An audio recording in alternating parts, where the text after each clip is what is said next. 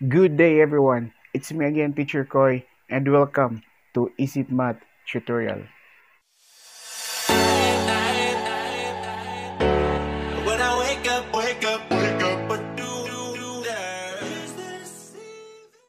Our topic for today is how to factor perfect square trinomials. But before that, if you are new to my channel, please don't forget to subscribe and press that notification bell so that you will be updated on my videos. Factoring perfect square trinomials. This is for the grade 8 mathematics, first quarter. So let's define first what is a perfect square trinomial. A perfect square trinomial is an expression obtained if you square a binomial equation. For example, we have this one, a binomial, quantity x plus 5 square. If we expand this one, the result is a perfect square trinomial. And always remember that if we have this binomial, for example, this one, quantity x plus 5 square, pareho lang sila nito. Itong x plus 5, quantity x plus 5 times quantity x plus 5. Kumbaga, minultiply mo lang yung x plus 5 twice. So, ito po siya.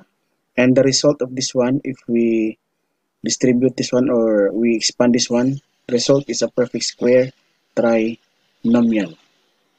In factoring perfect square trinomials, we have to remember these two special formula.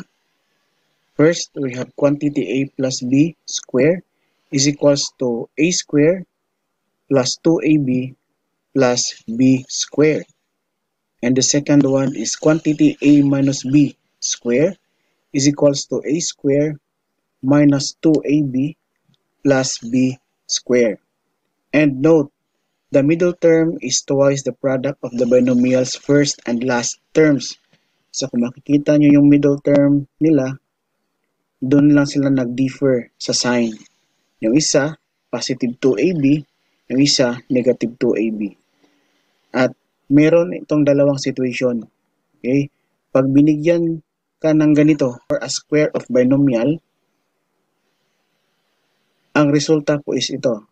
Pag i-distribute mo yan or i-expand mo yan, the result is the perfect square trinomial. At if you are asked to get the factor of this one, the perfect square trinomial, the answer is this one, the square of binomials. Okay, before we proceed, let us first define what is a square root.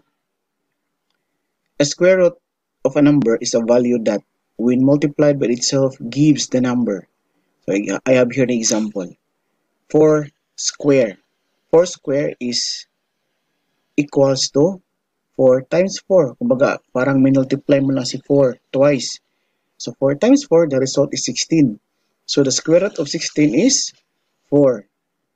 Meron din isa dito, what if I have negative 4 square or negative 4 times negative 4? The answer is still 16. Kasi ang rule na multiplication, if we multiplied numbers with the same signs, the result is positive. That's why positive 16. So therefore, negative 4 is also a square root of 16. Okay, so let's go to our first example.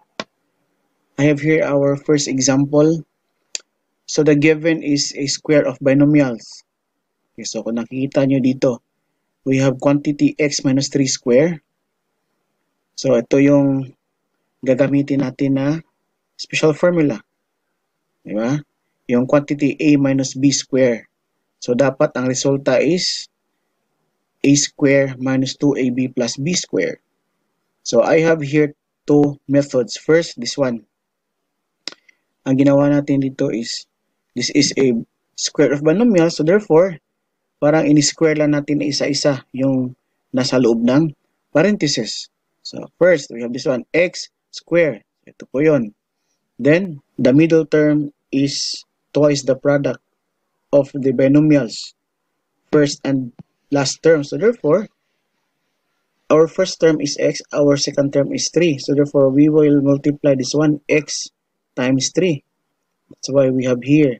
And twice the product. So, kung anong resulta nito, i-multiply ng 2. That's why we have negative 2 times x times 3. Then, last term, we have negative 3 square. So, ito yun, negative 3 square. So, plus negative 3 square kasi ito yung ginagamit na pattern natin. So, simplify. So, this is x square. This is 2 times x times 3. So, 6x. And this is plus negative 3 square. So, negative 3 square parang negative 3 times negative 3. So, the answer is positive 9. Yung pangalawang method, sa kabila, ginamitan natin ang FOIL method or FOIL method. First, outer, inner, last term. So, yan po yung FOIL method. So, alam natin na yung quantity x minus 3 square is para lang siyang ganito, di ba? Quantity x minus 3 times the quantity of x minus 3. Kasi this is square of binomials. So, ginawa natin, ginamitan ng FOIL method. So, f, first term, we have here x times x, that is x squared. Then, for the outer term, we have x times 3. This is negative 3, this is positive x, so therefore negative 3x. For the inner terms, we have negative 3 times x. So we have negative 3x. And for the last terms, we have negative 3 times negative 3, therefore positive 9. Combine like terms, combine natin to. Meron tayong dalawang negative 3x. Therefore, ma-add natin sila.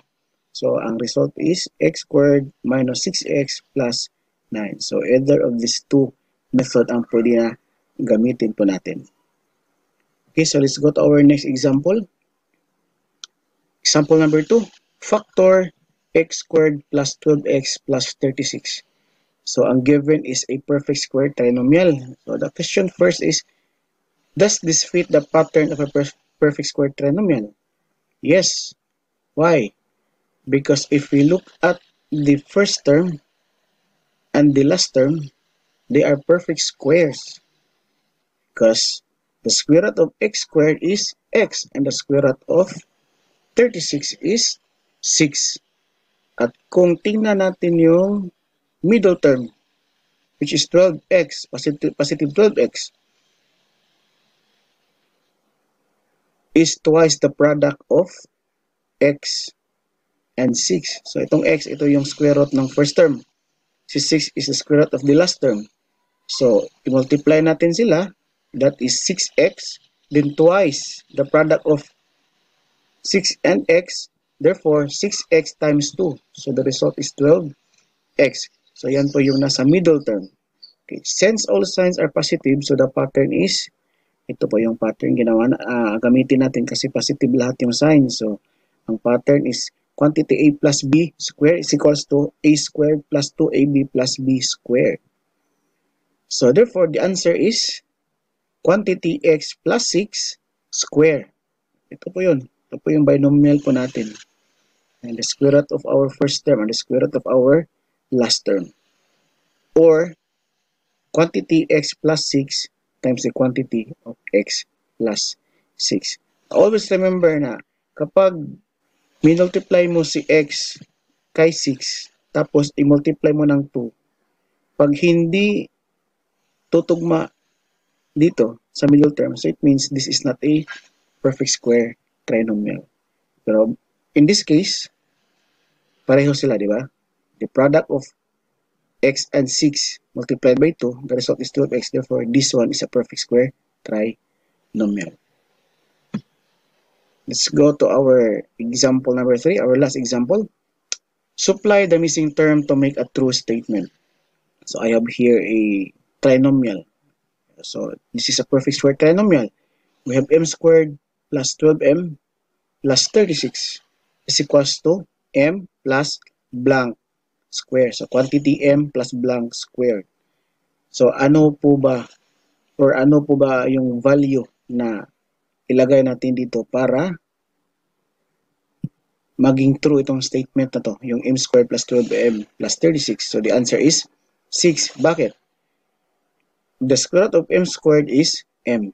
The square root of 36 is 6. And the product of m and 6 times 2 is 12m. That's all for today. Sana marami pa kayong natutunan and thank you so much for your time and see you on my next video.